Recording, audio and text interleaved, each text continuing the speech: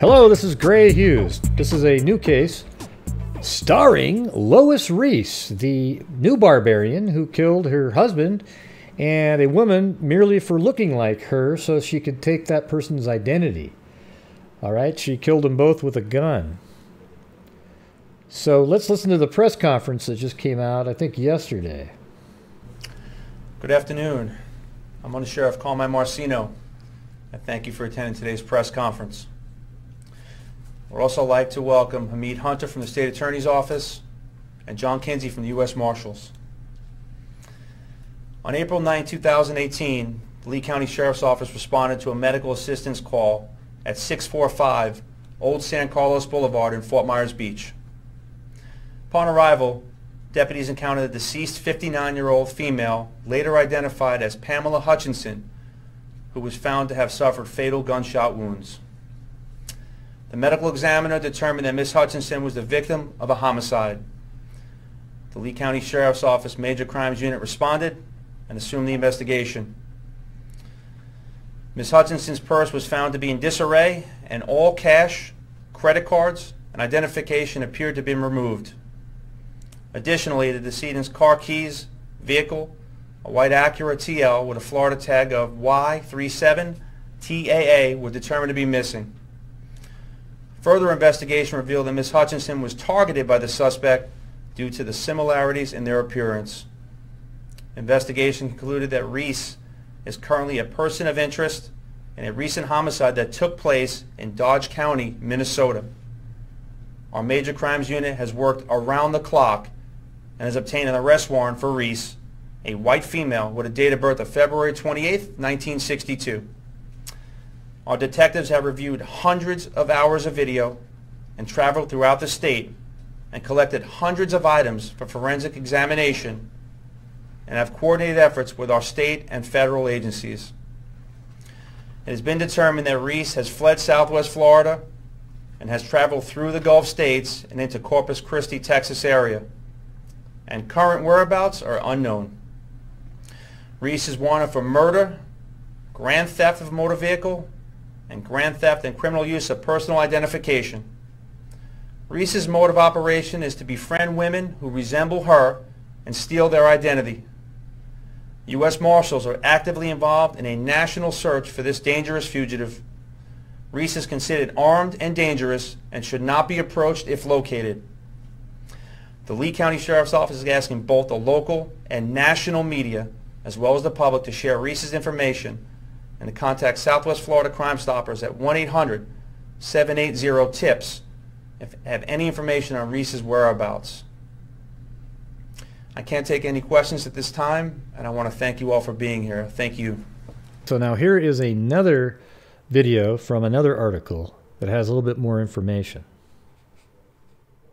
Search for the woman at the center of a story that sounds like something out of a crime novel. Authorities say Lois Riess killed a woman who resembled her in order to assume her identity. She's also suspected of killing her own husband. And ABC's Ariel Reshef is on the story. Ariel, good morning. Good morning, Dan and Paula. Authorities tell me they're now trying to figure out why a grandmother with no prior criminal record turned into an alleged cold-blooded killer. This morning, officials warning she is believed to be armed and extremely dangerous. This morning, this Minnesota grandmother, the subject of an urgent nationwide manhunt, and the suspect in two murders more than 1,700 miles apart. Police say 56-year-old Lois Riess shot her husband David in their rural Minnesota home in March, then took off in their white Cadillac Escalade. Soon after, spotted at an Iowa casino. U.S. Marshals joining the search as Riess allegedly drove to Fort Myers, Florida. Authorities say she befriended 59-year-old Pamela Hutchinson, a stranger bearing a similar physical appearance, before shooting her to death. Authorities releasing these surveillance images that they say show Riess leaving Hutchinson's motel. Investigators claim they Man, she's a real beauty. Found the victim's purse in disarray, cash, credit cards, IDs missing, her white Acura sedan stolen. Riess's mode of operation is to befriend women who resemble her and steal their identity. Officials connecting the crimes. It's believed the same firearm was used in both the Minnesota and Florida homicide. That stolen car police believe Riess may be driving, last seen 1 week ago in Corpus Christi, Texas, just 3 miles from Mexico. Border Patrol now on alert. She knows that what she's doing is not going to last very long. In other words, she's on a very self-destructive course. Authorities tell me so far Riess doesn't appear to have crossed the border into Mexico. They say she could be anywhere, and investigators tell me they're concerned she could do this again. And here's another article about this case. And when I was going through the article, I found an image of where I think David Riess, 54, where he lived and where he was killed. This is where they both lived, apparently. And if you can see that, I'm not sure. Let me try to zoom in. You can see the house right there. And I was able to locate it on Google Earth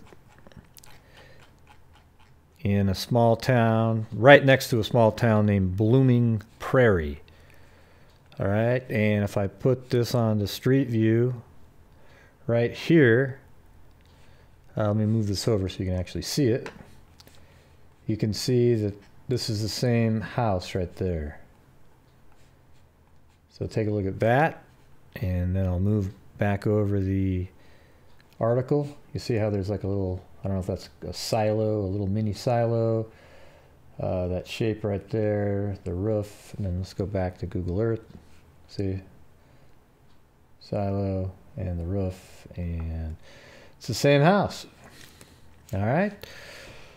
So we know this is where they lived. It's out in the middle of basically nowhere, to be honest with you. Look at this.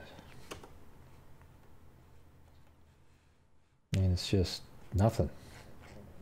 Nothing really even close to around there or anything. It's just a small little town. All right, now from here, she actually traveled, I guess what they were saying was eventually she ended up in Florida. And let me get the video that we watched earlier actually gives you a clear route, but I'm going to just discuss when she got to Florida.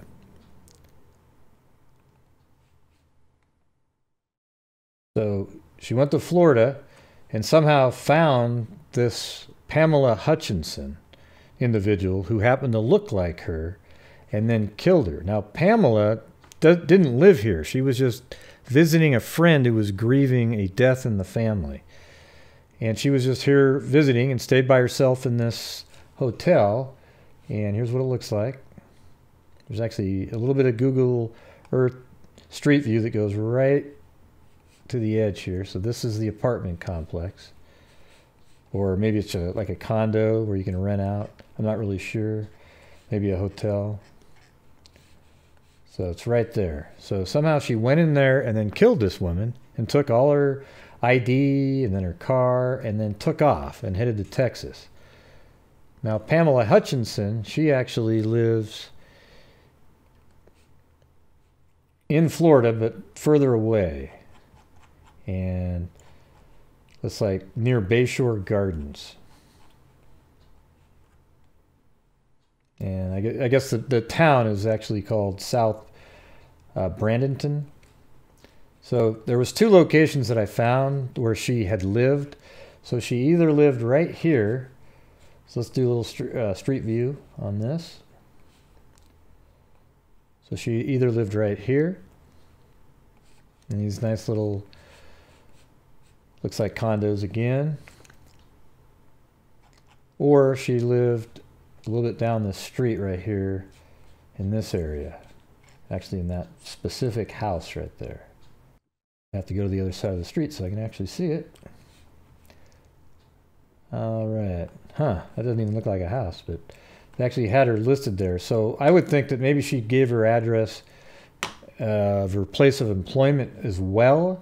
So she probably actually lived in that other house that we were just looking at. I don't know why that house right there was listed, but it wasn't the main address on the site that I looked at. So she lived there, and then she just went on vacation and tried to visit a friend who was grieving, and then she gets killed because she happened to look like somebody. Now, Lois, on the other hand, she left Florida and was last seen going through Texas. All right, now what's strange is when I was looking up her address on this particular site that I use, here she is right here, Lois A. Riess. Now there was actually 3 references that all look the same.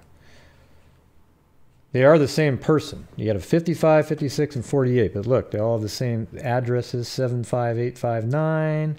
This is actually the address that we just looked at where the husband was killed. Okay, and then when you look at this, you see Lois A. Riess, and this one actually had a little, like, location sticker, notification. I don't know how that appears on this map or why, but I wonder if on her way through Florida, she actually kept going and is perhaps near Nevada or California at this point. Driving as far away as possible almost, and near where she can gamble, because she loves to gamble. She's addicted to gambling. She's in debt, and that is probably, I mean, Nevada, where better place to go than Nevada if you're a gambler, right? So I guess that's where we're at now. She's actually on the loose. They haven't caught her yet.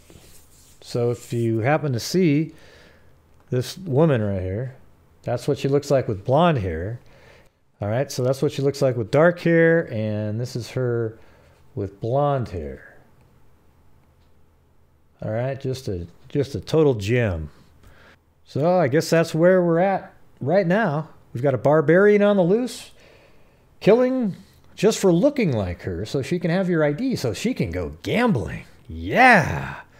Man, our society is just full of winners these days, isn't it? All right. So I guess until next time, everybody, be safe out there, and maybe we can catch one of these barbarians.